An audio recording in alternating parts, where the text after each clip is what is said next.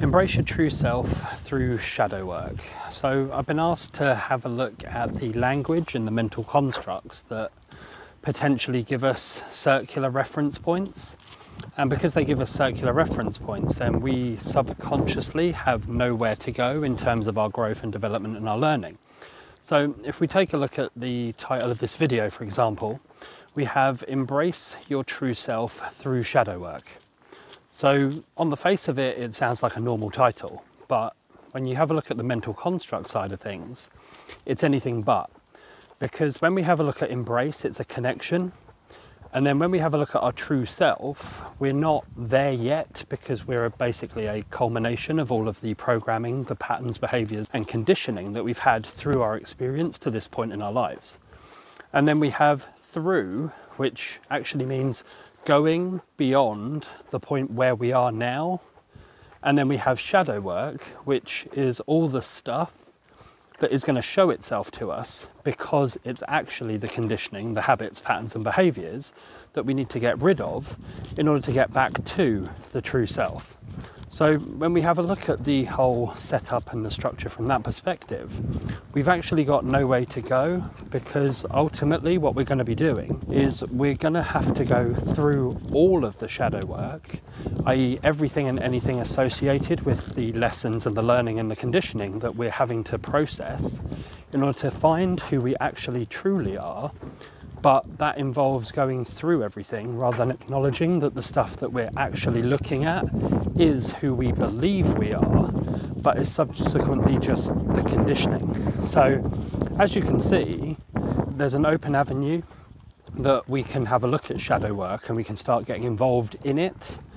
But what we will have is the problem whereby we associate with the shadow element, but we also have to reject those very same shadow elements because they're not who we are, but they're obviously a part of who we are currently from a place of our present identity that needs to be dealt with, processed, understood correctly, and then subsequently transmuted, I would assume is the best way to describe it, to the perspective that it no longer forms part of our underlying identity, and we can then subsequently move on beyond that point in order to then get to the true self. But the true self is just a self that's aligned, a self that attracts magnetically to it or to the person themselves, circumstances and experiences for their own growth and their own development.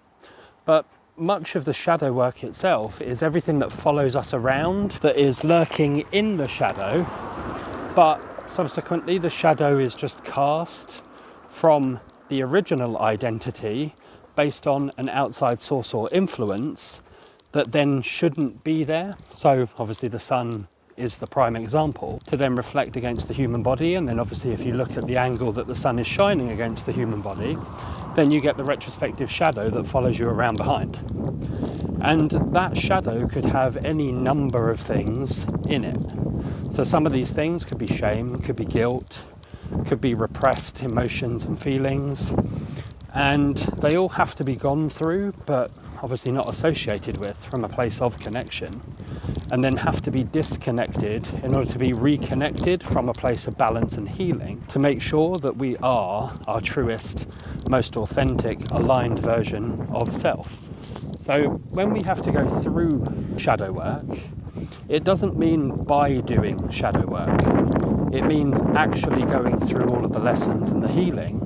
And this can take time. This can take a long period of time because you're having to identify structures that have been put into place into your life, coping mechanisms, survival adaptations, and anything of such that has formed who you are to this present moment in time but can't go with you on the next stage and when creating the next form of identity. So when we have a look at embracing that, we're looking to connect with that. But because we haven't done the actual shadow work yet and we haven't gone through that entire process, then we can't truly connect or embrace the true self until we start the journey, but obviously get enough out of the journey in order to then start realizing some of our potential and some of who we actually are under all of these layers of conditioning, patterning and behaviors.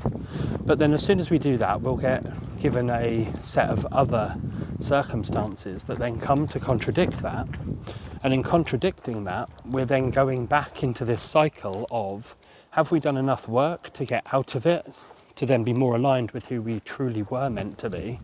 Or do we get dragged back into the old way of doing things, and then subsequently we repeat the same patterns, habits and behaviours until such a time as we believe we're in a position to then deal with it correctly from the state of a stable, foundational new identity?